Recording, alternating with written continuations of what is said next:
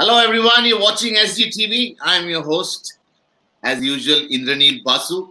And today we have a very special cricketer, Mr. Rahul Sanghvi, former left-arm spinner who served Delhi for so many years. Quite a bowler. I mean, he served India in ODI matches, in Test matches. Sir, welcome to SGTV. Good to see you. And I'm really excited because you hardly come in forefront, in the forefront. You're never there. You're the man who's always behind the scene, working behind the scene, who doesn't, someone who is not going for any attention, would quietly do his work, get back to his corner. It's good to see you. It's been very long. I mean, I remember those days when I was playing for Delhi and you were covering matches and all. So you know me best. Even those days, left arm swing, I would just keep quietly bowling and keep bowling from one end and see how many wickets I can get. So that's the same kind of work I'm doing right now, behind the scene, quietly doing my work, and the show is on. No, really. I mean, everyone tries to take a lot of credit. They go for a lot of attention, but you never be like this. That's, you carried yourself. That's the best thing about being a real cricketer, a gem of a cricketer. Someone who just got one test match and never got an opportunity to come back. But you never stopped performing. You kept playing, kept taking wickets. That was really special. Well, I guess it's a good learning and under a good coach, which is Bishan Singh Bedi. He's always taught us to just keep doing our work properly. And I mean, you don't do work to expect results. You do work because you play cricket, or you do work because you enjoy doing that. And that's how it's always been. And as you know, Bishan Singh Bedi is always never in the limelight. He might be in the limelight for the right reasons, but otherwise, you will always see him behind the scene working with the youngsters and all that stuff. So I think I was brought up in a way under able guidance of Bishan Singh Bedi that it's not about glamour, it's not about anything else. It's just about enjoying the game, working hard, and then the rest is up to everyone else to see what you've been doing. Absolutely. And how is he doing? I mean, he's not in touch with a lot of people because he's not been keeping well. Did you get the opportunity to say have a word with him? Yes, of course. He's doing all right now. Obviously, he had a heart surgery. I mean, I don't know what exactly it is, but he's doing quite well. I'm in touch with him, and I've been in touch with him ever since I met him when I was a young kid. No, really, he's a legend. I mean, in North India, there isn't any cricketer who doesn't have a Bishan Bedi camp training session. Everyone from Yuvraj to.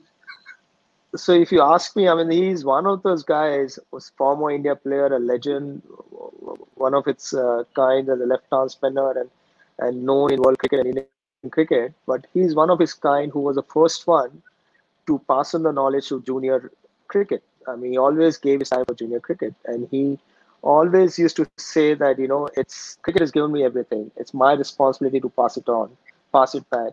And he's always encouraged youngsters. He's gone out to identify young talent and work with them, take care of them without expecting any remuneration or any commercial angle to that. So he's probably one of the first ones I came across, being such a legend, but always gave his time after retirement for passing on the knowledge and working with youngsters.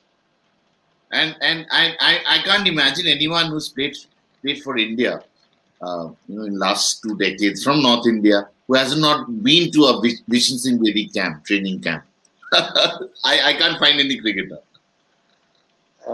And of course, it was a tough match. Everyone has been there, but everyone had to go through the hard yards. It was fitness first, and then about bowling and skill sets.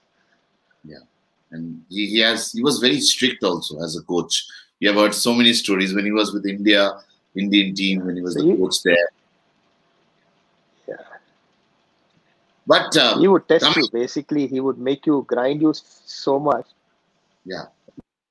That he would just first test you have got that hard capability to do the hard yards. So he'll test you through fitness and tire you completely, and then say, "Come on, son, let's try and see what you bowl." So he had his own way of teaching, which was first grinding you completely with fitness drills and all, tiring completely, and then saying, okay, let's work on your bowling. That's the magic of the game. If you're dead tired, if you can give in that extra 15 to 20 minutes, that gives you the stamina, right? If you're really tired, you don't want to bowl anymore, but you still bowl for another 10 minutes or let's say 20 minutes, that will give you that sort of thing which you need for longevity. Also, it was his way of assessing how much hard work a student can give in. So it was his way of assessing a capability of a player, whether he's willing to put in hard yards, whether he'll be able to work hard on his game or not. And based on that, probably he would open up with his art of left-arm spin and train many players. And especially, for you, Rahul, you've played a lot of your cricket in Delhi. And Delhi, the bowlers are treated so badly. I've seen so many Indian top quality spinners coming and playing league matches, office league and things like that. They get hammered all over the park. And but what I've seen in this part of India, a lot of, and now it's rubbed onto the entire nation, a lot of preference is given in the playing 11 for left-arm spinners. There are teams which prefer two left-arm spinners. So what is this left-arm spin? Why do you think? And things have actually, moved on to a different level. There isn't a playing 11 where there isn't a left-arm spinner. Preference, there's a paranoid dependence on. Well, those things are changing now. If you look at 2020 cricket, the preference is leg spinner more than a left-arm spinner. But in the olden days, where you used to play a longer version of the game, a left-arm spinner was a must. And probably, I think, there are not many good quality leg spinners around those days. But if you look at the cricket now, most of the teams have a good quality leg spinner and a left-arm spinner. There are teams who have played without a left-arm spinner, like Australia always played with Shane Warne, and they had Stuart McGill after that. Now they have no spinner. They don't have a left-arm spinner. So it's from country to country and province to province. And in domestic cricket, India fortunately produces a lot of spinners, which includes left-arm spinners. So I think that's the essence of the game in domestic cricket here, that every team has a left-arm spinner, and that's why it's the left-arm spinner is given preference. But off late in 2020 cricket, it's changed big time. Everyone looks for a leg spinner first ahead of any left-arm spinner. Unless a left-arm spinner is an all-rounder, then he gets a go ahead of a leg spinner. Like a Krunal Pandya. And Akshay Patel, Krunal Pandya, many others, Jadeja, all of them. Jadeja, yeah. Shakib Al Hasan, many of them. Yes, so true. But spinners, when T20 started in a big way, I remember 2008, a lot of people questioned whether spinners will actually survive because of the size of the field, because it's easy to go after spinners. A lot of things were said, but 2008, 2021, how do you see the spinners? How they have fared in T20? What is your take on? I think they have done reasonably well. So, if you look at the spinners, the quality spinners, they've really done well. Like Amit Mishra, Ashwin, Akshay Patel is doing well, Jadeja is doing well, Rahul Char now is coming is doing well, Kunal has been able to hold himself, and many others. Kuldeep did a little bit for KKR, and many others. So it's all about being, if you're skillful, no matter what the format is, you'll find your way to make a difference. And the way the game has changed nowadays, it's all about hitting. So you anticipate that the batsman is going to hit you, so there's more chance for you to get a wicket. That's why Amit Mishra is the second highest wicket taker. He knows that he's a wild fox. He knows how to flight the ball. He knows when to bowl the flipper or the quickest one. So he's reading the game and he anticipates that the batsman is going to hit him, and he's able to make a difference because of that. So. But and obviously spinners in T20, we all know that we're going to go for runs every second game. You will go for runs, but the key is that you know that the batsman is going to go after you, and there's a chance there. So the spinners do make a difference, and every team, that's the reason they all have a spinner in the team. Absolutely. But in T20, do you think fast bowlers, they have made so much? Is it the spinners or the fast bowlers who make the maximum impact from the bowlers side? It's different situations there. Obviously, you can't expect spinners to make much of a difference in the death over. It is fast bowlers. There are many occasions where spinners have come and bowled up front in the power play, and they've been able to make a difference. And at times in the middle over. So it's all based on the situation, who you're playing against, what are the conditions, where you bowling. But I think it's equal weightage. A team balance cannot do without the fast bowlers and the spinners. It has to be a combination of all the roles of a fast bowler and spinners in a team. So it's equal weightage to whether it's fast bowlers or spinners. I remember when I was covering your matches, you could do so well on even on batsman friendly tracks, which is a rare phenomenon. And with anyone can swim with the tide. I mean, swimming against the tide on a batsman friendly, on a batsman's paradise, batting paradise. You go there and take wickets. And Rahul Sanghvi used to do it so often during his playing days. I remember that. And now it's T20s also like that, similar. You don't get any chance. You don't get a turning track. Once in a while, there was no option. Like playing in Delhi those days was flat plus a wicket, so you had to play there. You had to find your ways. But I was lucky that I got good learning under able guidance of Mission Singh Bedi sir, and learned the nuances of left arm spin, how to flight the ball, how to get more revolutions on the ball, bowl slower in the air, get the ball to drift. And I used to bowl close to the stumps and bowl in the stumps, so that made a lot of difference. And I was very accurate. So all those things, all those factors, bowling slow, getting the ball to dip and drift, and more revs in the ball, and bowling wicket to wicket, probably that helped me. And obviously, when you're playing at that level, you read the situation, you try and assess the situation and bowl accordingly. So all those factors help. There's one thing, obviously, I was so accurate and I used to bowl in the stumps. The ball used to hit, the Delhi wicket never used to turn, and the ball used to hit the pads, batsman pads. But in those days, the front foot LBW was hardly there. I wish there was front foot LBW those days. I could probably have ended up in more wickets. Yeah, but now. And also, let me add one more thing. The other factor was Delhi always had good fast bowlers. So my job was to bowl from one end, and fast bowlers would be bowling from the other end.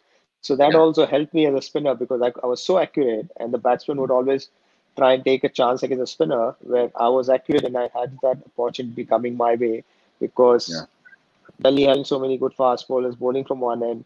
It was the other end, they were looking to get runs, trying to go against the spinners, and that also helped me a little bit. But coming to that I mean, the current T20 setup.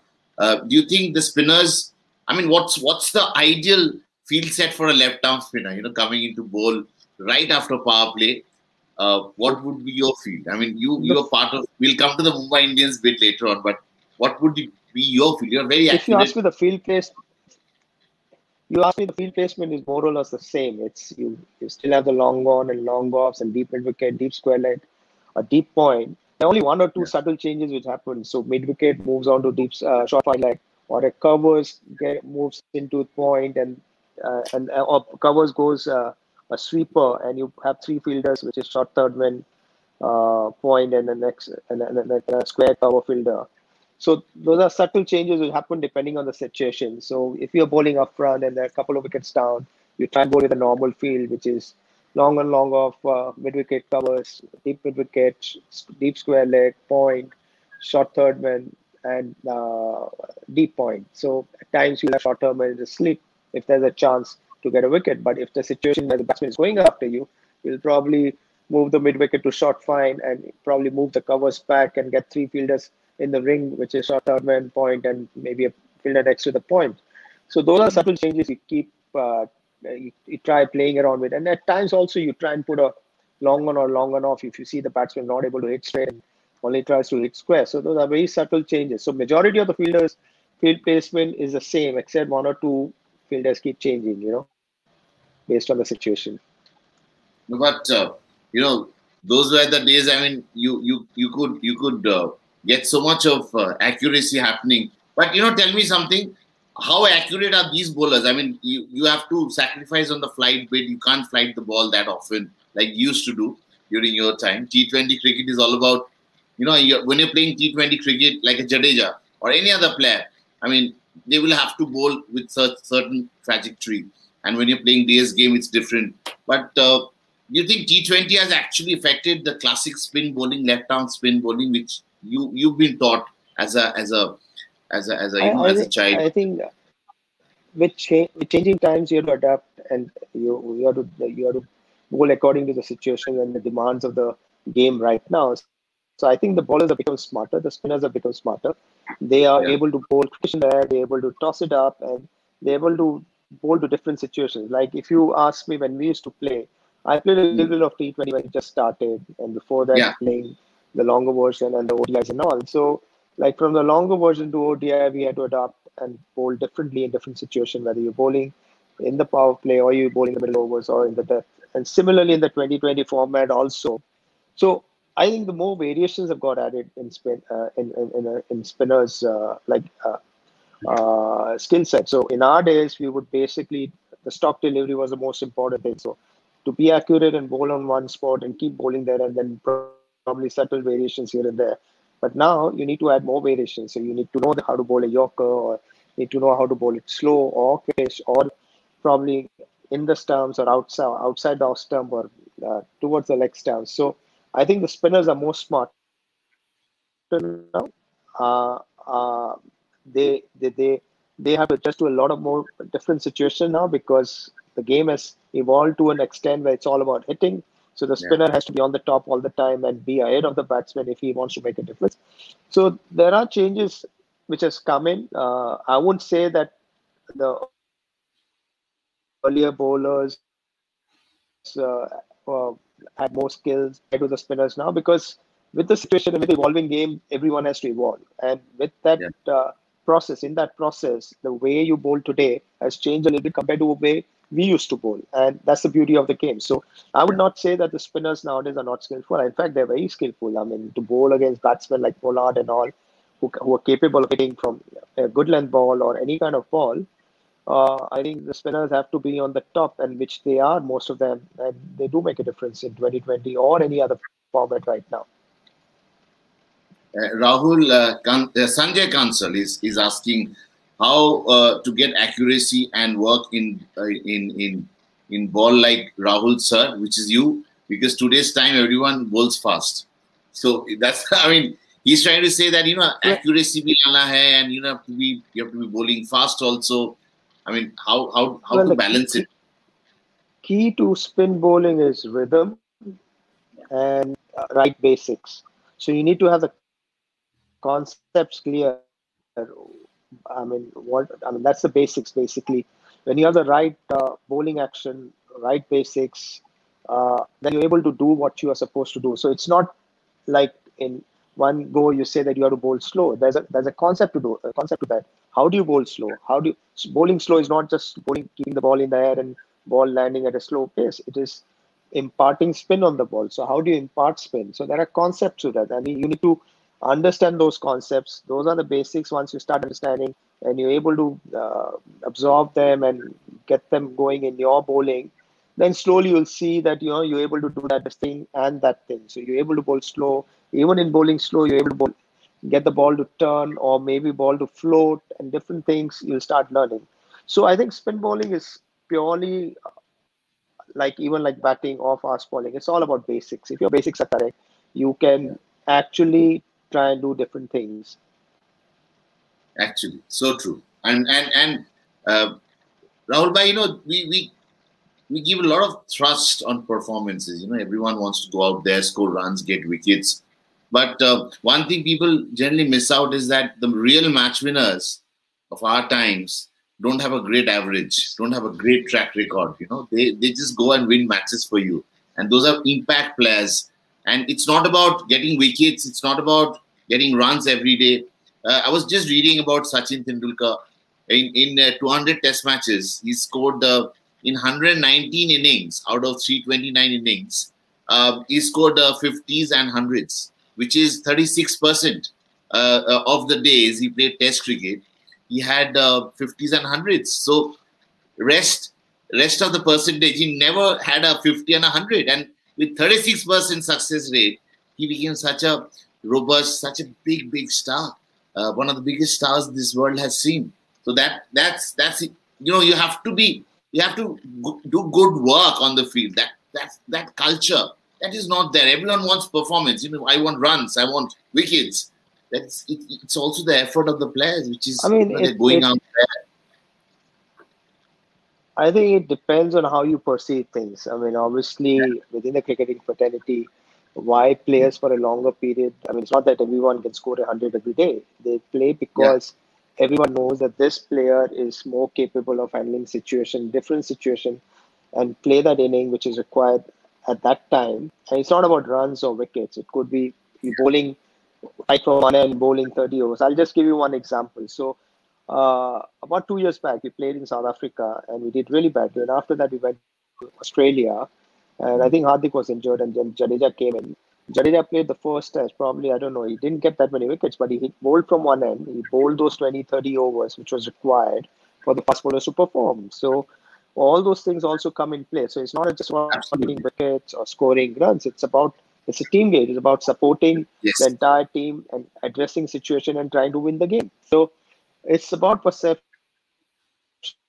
So that's the job of the selectors to see who can perform, who cannot perform, based on looking at every situation. And it's not about runs and numbers and all that stuff. It's about handling situations and going out there and performing based on that situation. So if you see most of the players who got longevity and played for longish period, they are the ones who yes. handle different situations and be able to do that consistently over a period of time. And they get preference over the others who probably would have been more skillful or more talented, but when it came to going into the ground and playing to the situation, probably they were not that capable enough. So it's never about runs and wickets. That happens because you're playing the game. It will come. If you're playing a game and if you're playing Absolutely. 100 matches, obviously you're playing because you will get wickets and runs. But I think I look at it as in a way that it's about when you play, whether you can handle different situations that come in a way for you to win the game. And the players who are able to do that really well would always get preference over the others. Talking about preference, do you think domestic performances are given enough weightage right now? I mean, in the current scenario, or how was it in your time? I remember selectors picked you from those zonal games. You were bowling brilliantly in 2001. That was the time you played that test match in Mumbai against Australia. 2001, that historic test match, we won. We lost the opening game, and you were obviously the fall guy, which I don't agree with the selectors. Then those selectors, what they decided. But coming to the point, are the domestic cricketers, domestic performances given enough weightage these days? So, I mean, let me address it in a different way. So, in the earlier days, only 15 players used to play for India. Rest used to play domestic cricket. There was no other Yeah. format in between, which could Yeah. be which could be seen by a larger population, and any kind of image could be made of a player. Right Yeah. now, because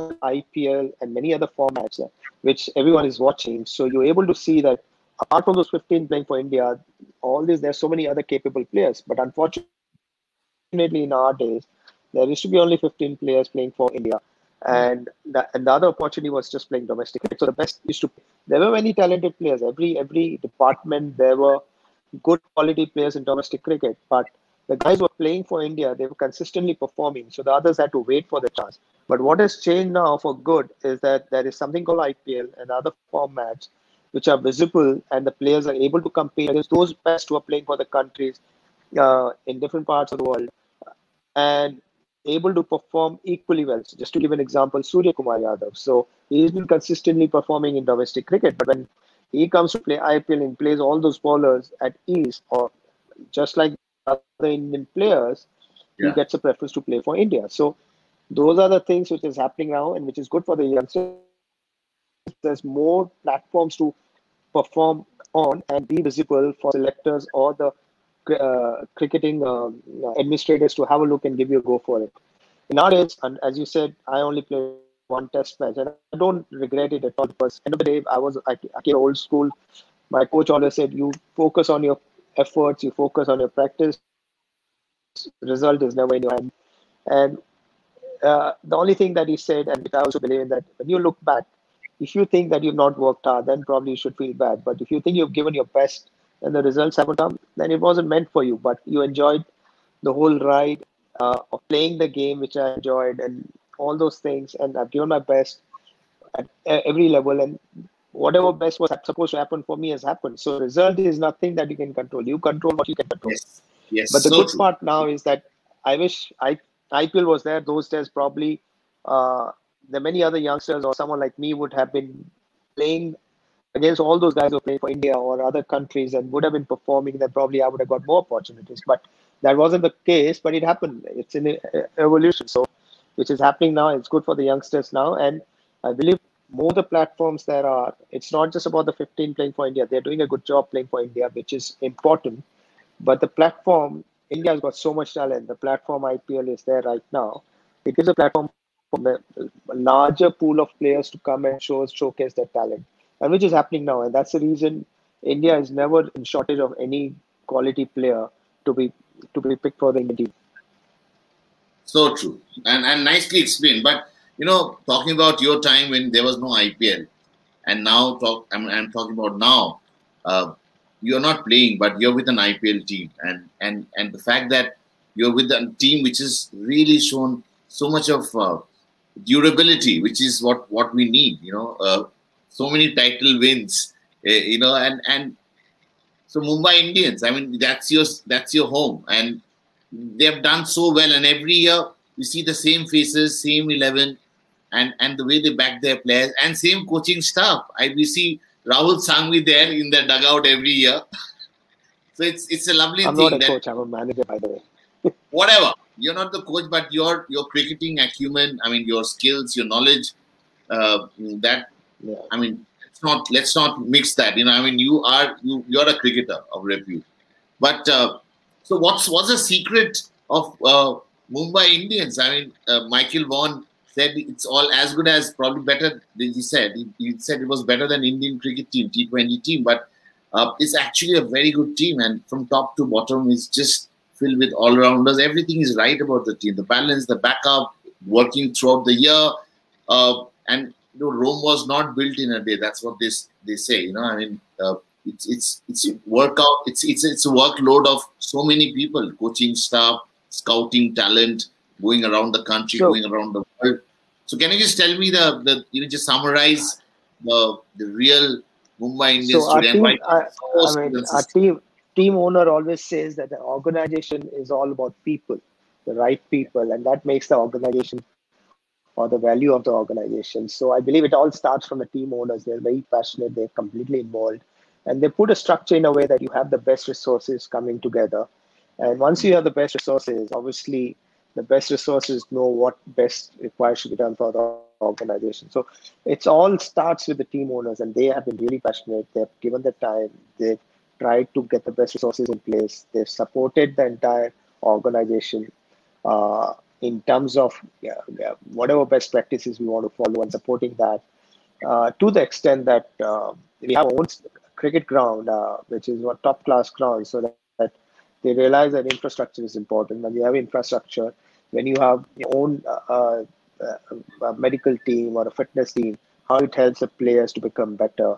And also the resources that, I mean, look at the names we have in our organization in terms of coaching staff or support staff, from Mahila Jawade to Zai Khan to Shane Bond to Robin Singh, all big names who played so many years, and their minds coming together with the best players that we have picked. It all works in synergy together. So I think all credit to the team owners, and obviously the group Reliance Industries is not it's number one because our bosses know how to make it number one. So those best practices to Mumbai Indians, which is passion of the team owners, and they give their best to it, and their structures in place, the best practices are in place, the best resources are there. So it's a synergy of everything. And as again, in one word, if I would term it, as my team owner says, organization is all about the best people working together to make it the best.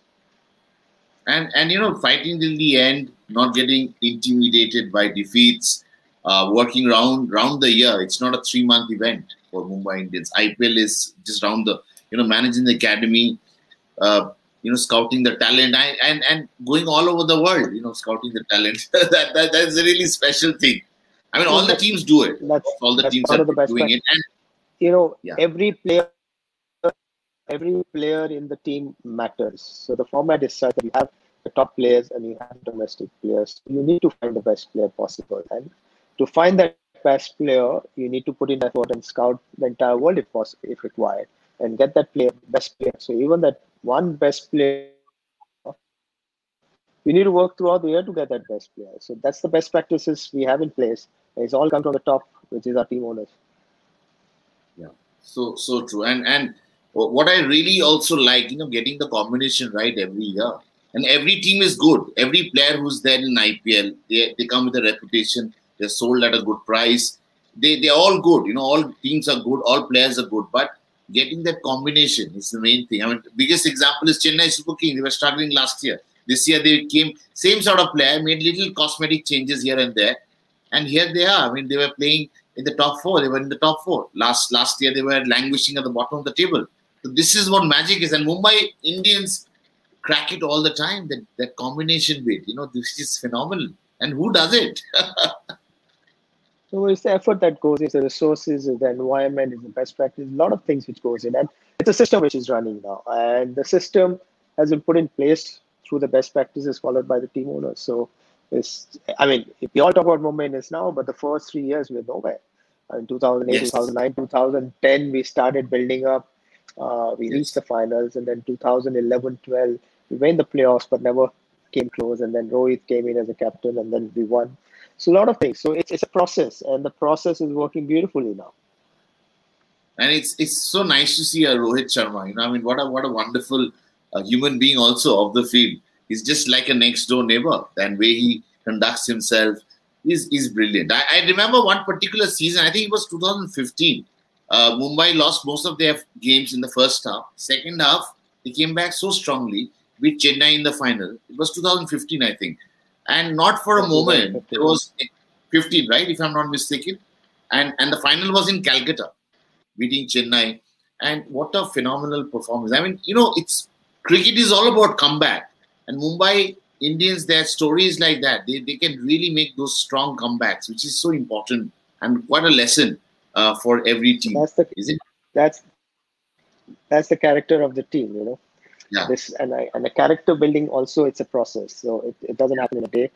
As I said, it's a combination of all these things together: the best practices, best resources, best environment, support system around the team, passionate owners, and that's what we call it as one family. So we are like one big family coming together. And in the family, you have ups and downs, but eventually it's a family, right?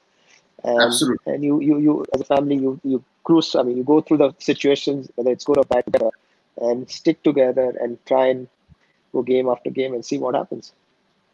Something. I went talk about left-arm spin, and you are there right in front of us. So we talk about left-arm spin. Kuldeep Yadav. You should learn something that how. I feel really sorry because such a talent, not able to make, is low on confidence, not able to break it in the test team. But what would you advise someone? Because you're someone, you represent a team in IPL which believes in comebacks, which believes in longevity. By the way, Kuldeep Yadav's first team was Mumbai Indians. He was picked in Mumbai Indians at the age of 17 before he was picked by KKR. So we saw something in him. And of course, he's very talented. I think he's going through a bad phase. He has to wait for his chance. He just has to go and perform at domestic cricket. His turn will come again. So if you look at Shikhar Dhawan, was playing donkey years domestic cricket and waiting for his chance, and when he got it, he's a different Shikhar Dhawan. So we played almost 5-6 years together before I retired. And he was always waiting for his turn to play for India, though he was performing at domestic level. But it never came because others were playing there. Sehwag was playing and Gambhir was playing for the Indian team. But when he got his chance, because he was consistently performing at the domestic cricket, he got his chance. He availed it with both the hands, and he performed so much that after that, no one looked at any other player, and he kept playing. He's still playing. So I think Kuldeep, obviously, he's got his chances to play test, and he's played 2020 cricket for KKR and ODIs and all. He's in and out, but it's a learning. I think he's still young. His spinners mature with age. He's still young. All he has to do is just hold on, keep working on his bowling, enjoy the domestic cricket, perform as much as possible, and wait for his opportunity again. And when he gets it, grab it in a way that no one can look at anyone else other than him. Yeah. No, really. I mean, very good advice. I'm sure Kuldeep is going to watch this and take some, lot of solace, lot of encouragement from you. But coming to the last question, you've been a quality left arm spinner. Who all are your best spinner? Top three spinners. If I were to ask you on your list of favorite spinners, who all would be those spinners? I think I have all are from different era. Obviously, number one would be Bishan Singh Bedi, not because he's my coach, but because he's like a song. I mean, it's rhythm. It's like rhythm personified. His bowling is so effortless. There's such a nice rhythm, and the things he would do. I think even if he was playing in today's era, he would have done really well because he was always in control. Nice rhythmatic action, could bowl different balls, and had something about him. He was always on his song, so that's number one. Number two is Daniel Vittori because the way he bowled, again, a beautiful action, could get the ball to drift. He's not a big turner, but had a nice drift, has a nice arm ball. And I rate him high because, it's always been difficult for spinners to bowl with a Kookaburra ball, which doesn't have much Yeah, seam on the ball yeah. compared It's to not from. SG Test, which has got a thicker seam, which we use in the subcontinent in India. Uh, so for him to bowl with that ball consistently and take wickets and consistently perform in condition where you don't have turning wickets like New Zealand and Australia and Yeah. other parts of the world, and of course in India as well, I rate him really high. And after that, I think in the current era, quietly and silently who's performed is, and not maybe the classical action, is Rangana. Again, bowling with a Kookaburra ball, and I mean, he's got 400 plus wickets, and which is tremendous and performance. And he's been consistently doing it and quietly doing it. So I think he's another one who's really good. And I think off late Jadeja, he's maturing and as a cricketer and as a spinner. So he's also done really well and he's also getting there. So I think I won't say there's three, but there's four. I rate them good. No, really, and you've given one of the favorites I have seen. I've seen him bowl very closely. Is Daniel Vittori? Someone who never had any partner supporting him from the other end. He was, like a one-man army. Taking wickets, creating pressure from one end, taking wickets. He was doing So he was everything all by against himself. someone who's always bowled on flat wickets or seam friendly wickets, and he's still been able to make a difference. Same was, I think, in Bishan Singh Bedi's era. He's performed in every part of the world. But Vittori, because the Kookaburra ball, it makes a lot of difference. The ball doesn't have much of Yes. seam. And when you have to bowl with that ball, which is a 40-over-old ball or a 50-over-old ball, which doesn't have any seam and impart spin on that ball, it's very different when you bowl with SG ball because it's got a thick seam and you're able to impart a lot of spin on it. Yeah. So with bowling with that ball, initially I remember many of our Indian spinners around the same era struggled bowling with a Kookaburra ball. They were very good with SG ball. It took them some time to get used to the Kookaburra ball, but Vittori was doing it day in and day out. So I rate him really highly from that point of view as well. Apart from him being a world-class spinner with a nice action, nice flight and drift in the air, and then the nice arm ball. So I rate him, and same with Rangana Harad because all throughout, even in Sri Lanka, they play with Kookaburra ball, and wherever he's played, mostly he's played with Kookaburra ball. So to bowl for a spinner to bowl with a Kookaburra ball, it's especially finger spinners like off spinners and left arm spinner. It is a little bit of challenge compared to leg spinner because it's more risky than using your Yeah. fingers on the seam. So that's why I think Vittori and Rangana they've done really well for themselves. It's also time that all the subcontinent teams start. India is already playing SG balls for test matches. They're using for home matches. SG balls. Sri Lanka also should learn something from India, and Pakistan and Bangladesh. They start It's always fun playing with bowling with SG SG balls. balls. Yeah, yeah. And, I mean, Rahul if you bhai, look at the thanks a SG lot. ball, Yeah, sorry. last point. So the SG ball, and England also the ball they use, Duke's ball has got a thicker seam. Yeah, So that's why I mean even Graham Swan and Monty Panesar and all those guys have been able to do well in England and all because their balls also have a thicker seam and it helps the spinners to a certain extent, just like the SG ball.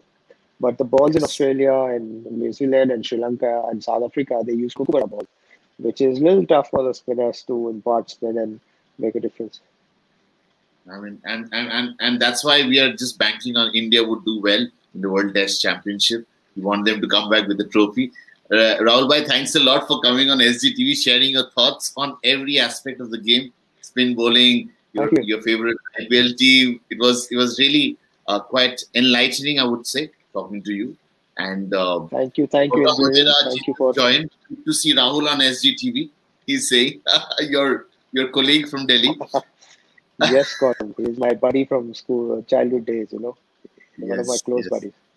Yes. So thanks a lot. Stay safe and thank you, Indranil. Thanks for having me on the show. And take care and keep safe. Absolutely, and see you in action in month of September when IPL is going to restart the second half. All the best. Do well.